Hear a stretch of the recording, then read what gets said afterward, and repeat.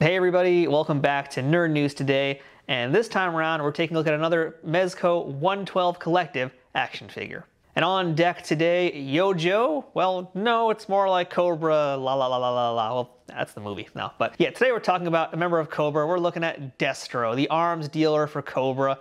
And Destro is like such an iconic G.I. Joe character, and he looks great in toy form. There's really no denying it.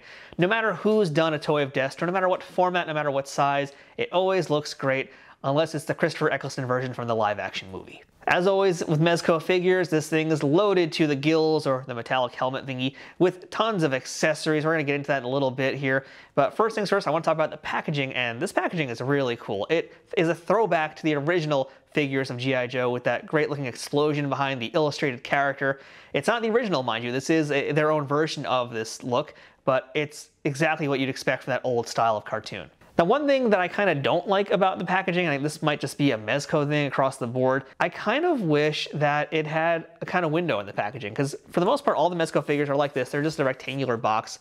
I don't think, as far as I can remember, any times I've reviewed other Mezco 112 figures, they don't really have like a window. And what I mean by that is like I wouldn't have minded like a door that opens to show you what's inside the figure. And that can just be like a simple magnetic door that would be really easy to do. Diamond's doing it with their mini mates. I know some other companies that are doing it, like Mythic Legions are doing that a lot more often now. It's a really great thing, especially for like higher end adult collectibles, to still give you a preview of what's inside the box while also maintaining this look, maintaining the visuals that you want to have, like this great artwork here.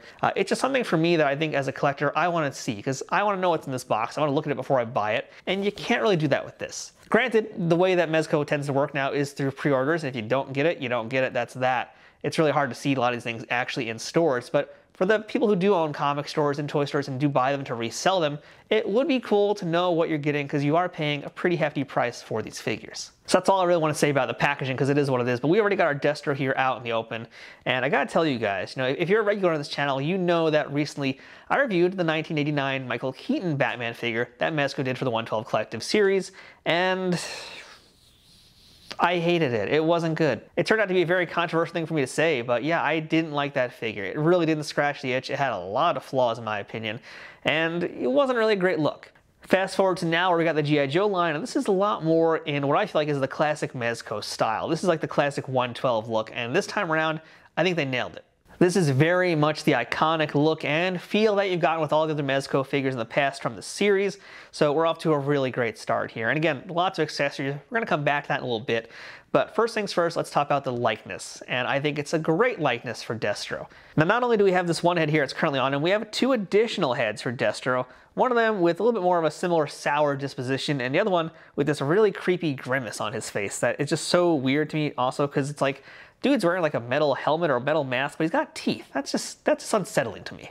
But the heads are great, the sculpts are good, it looks like the old toys, it's got a really wonderful sheen to it. It has that, of course, very necessary metallic look. This isn't like the vac metallized look you had with the old G.I. Joe toys back in the day, but it still is a really great looking shine on this figure, totally captures how Destro should look. And I want to mention too, the heads are very easy to pop on and off, no time at all to do that. They're great, wonderful heads, wonderful fit, easy for taking photos with them.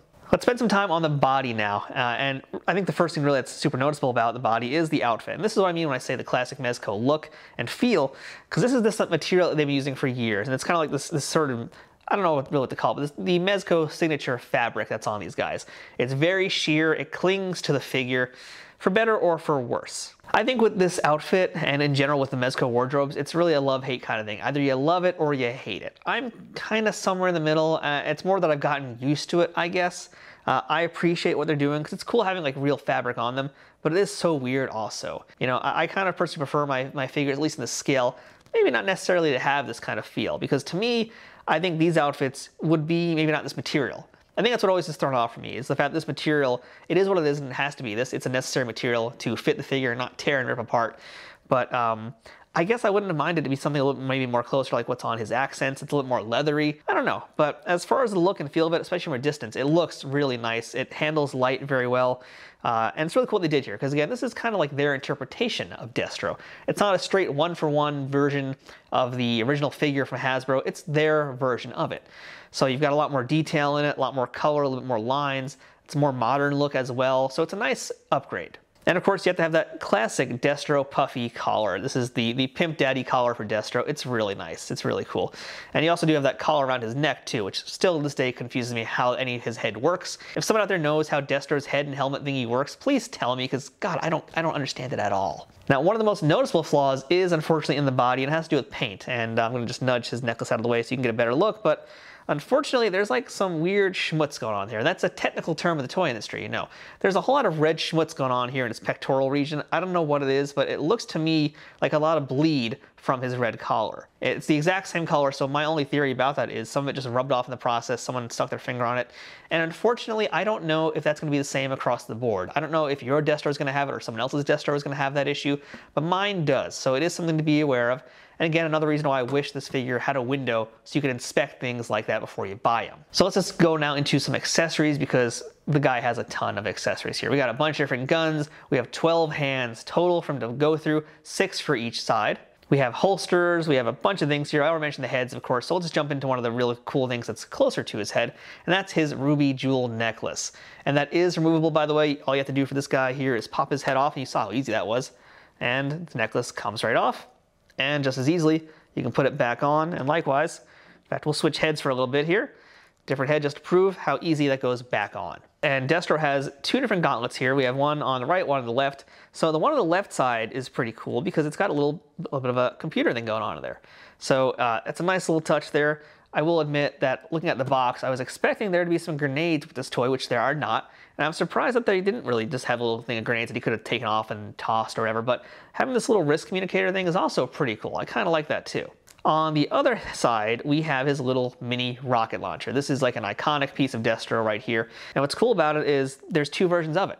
So right now what I'm holding is the neutral version, but you can easily swap it out for this piece right over here.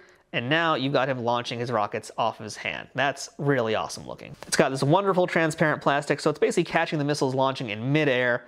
It reflects light really nicely, and it's not just like one flat color, it's a gradient of tone. It goes from clear to yellow to that bright orangey red that's at the tip with the missile. So it's a really nice gradient, very nice attention to detail in that explosion. Now, as far as guns go, Destro has a pretty fair amount. He has a sidearm in his holster currently. He's got a little pistol which comes in and out pretty easily. So it's a little tiny wee pistol over here, but it's a perfect size and it fits real nice into that holster. And speaking of, the holster is actually removable because he comes with a second holster, really to hold the exact same gun, but just a slightly different look for it. In his other hand here, I've got his other real big gun. I don't know what to call it. There's no name for this thing here, but just a big gun.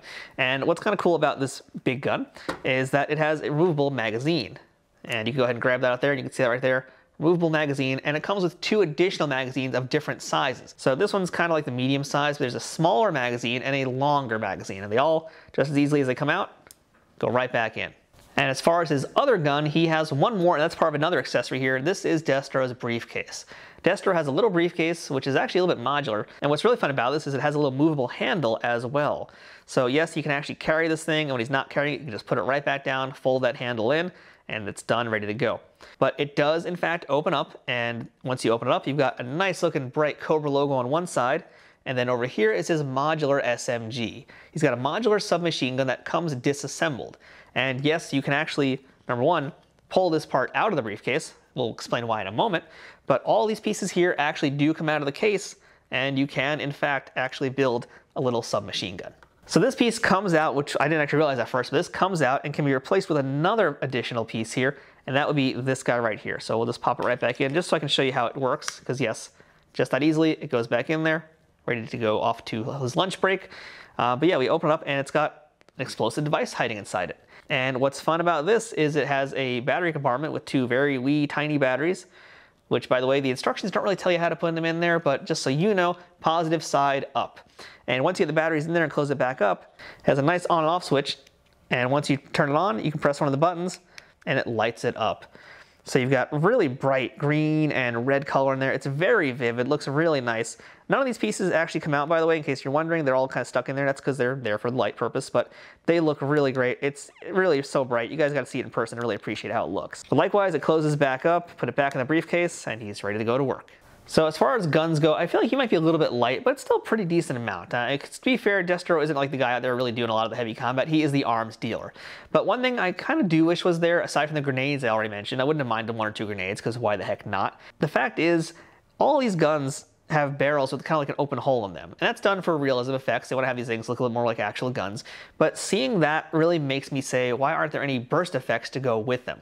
You know, we have this burst effect right here with the missile launcher, so you've got some nice flames coming over there, but why aren't there any like bullet effects like you get with a G.I. Joe classified figure for this Mezco figure? Seems like a real missed opportunity, and I think they've done it in the past with other figures, so I don't know why it wasn't added to this one as well. Beyond that, Destro also comes with a base, and that is our Cobra logo base right here, and it also includes the action stand. So unfortunately this guy's a little stiff. It's always a little stiff. It's always a little hard to get this peg out here, but there's a little peg here.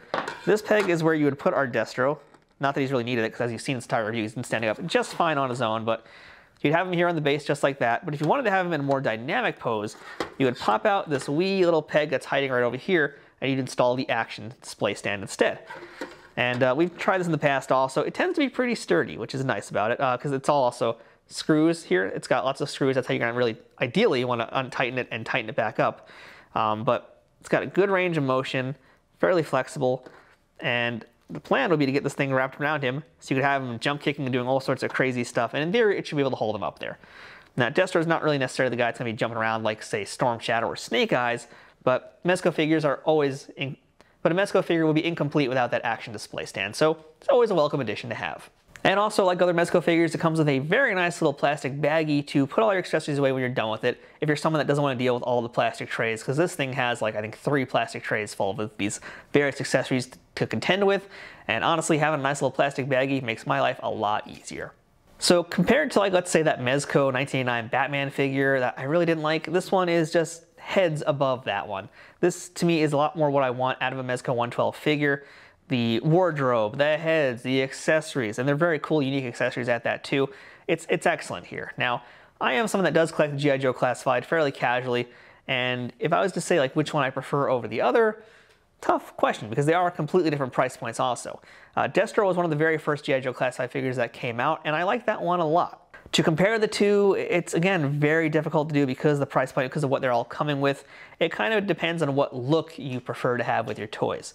And I think the biggest thing that sets them apart is the fabric wardrobe. So if you're okay and you like this style of fabric here, then definitely go for the Mezco. If you prefer your toys though to be a little bit more plastic heavy, then stick with the G.I. Joe Classified. But overall, if you are someone who likes this look and likes this feel of Mezco and how they do their things, then yeah, this is another really excellent standout figure for their 112 series. Overall, really, I didn't have too many complaints other than some things I would have liked to have seen.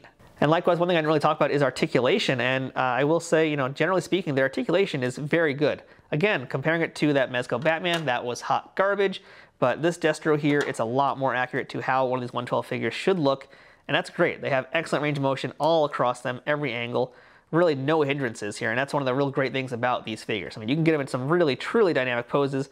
He holds his guns with no problems. I mean, I've got him right now already without even trying. Like, I can actually get him into a pretty decent pose here for just taking some like nice action shots of him, you know, holding some weapons or doing various things.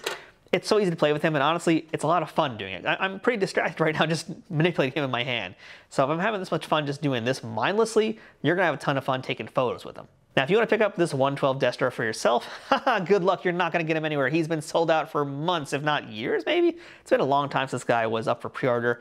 So yeah, good luck finding him. You're going to have to basically find him on the secondary market. And is he worth it is the question.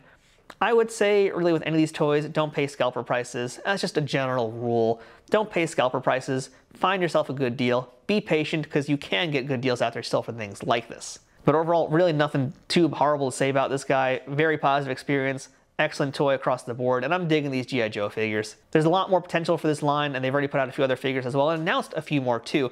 So definitely one to keep your eye on, and also keep your wallet open for. So that's our look at Mezco Toys' 112 Destro figure from their G.I. Joe series. Really can't say enough good things about it. So until next time, I'm Matthew. This has been Nerd News Today. Thanks for watching, and we will see you guys next time. I don't know what pose I put Destro in, but it looks like he's just skipping with the most scary, frightening face. Like, this is not something you want to look behind you and see coming at you.